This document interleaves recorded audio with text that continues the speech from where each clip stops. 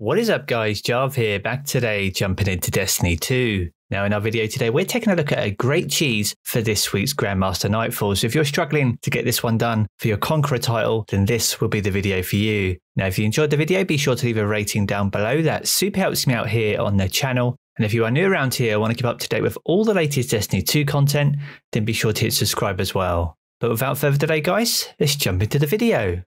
Now, alongside the launch of Season of the Worthy, we recently got an update to Nightfalls, and specifically the launch of the Grandmaster Nightfall, and this in itself brought a new seal called the Conqueror. Now, in order to complete this seal, you need to complete all 6 of the Grandmaster Nightfalls currently available within the current season. Now this week's Nightfall brings us Exodus Crash. Now for some this is proving to be very difficult, especially at the final encounter, but in today's video we have a great little cheese spot reminiscent of some of the D1 days where we can easily defeat the boss and complete this week's Nightfall. Now, as always, credit where credit is due, and a massive shout out to AX7 over on Twitter, who is part of the Be Bold Destiny clan, and he highlighted this on Twitter. So massive shout out to him. I'll leave a link to the Twitter post in the video description below. Now, as the post correctly says, this is possible on Warlock and a Hunter. For a Warlock, you're going to need your healing nade, so you're going to be a top tree Dawnblade for this one. And if you're a Hunter, then you need to equip your high jump and some stompies, and you'll be able to easily access the same area. Much like AX7, I haven't been able to validate Titans to this point,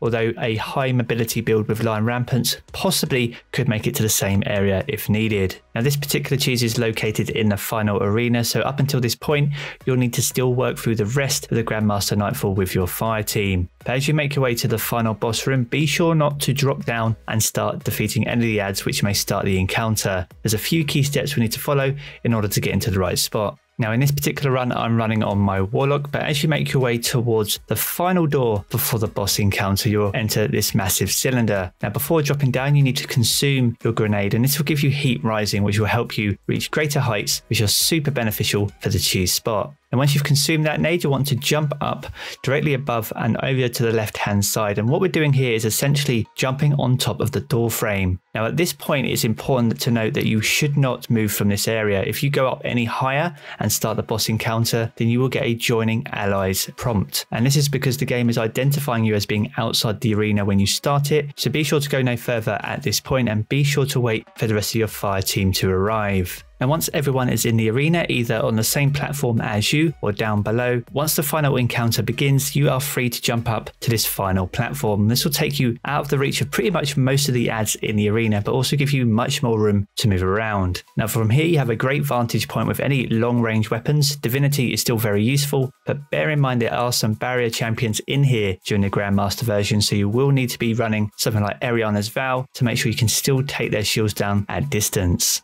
So there we have it guys, that is the cheese spot for this week's Grandmaster Nightfall, the Exodus Crash. And be sure to utilise rifts in this location too to offer yourself some extra protection. But there we have it guys, if you have enjoyed the video, be sure to leave a rating down below. That super helps me out here on the channel, and be sure to share with your friends. And if you are new around here, I want to keep up to date with all the latest Destiny 2 content, then be sure to hit subscribe as well. I'm going to jump back into the game as always guys, but I will catch you all again very soon.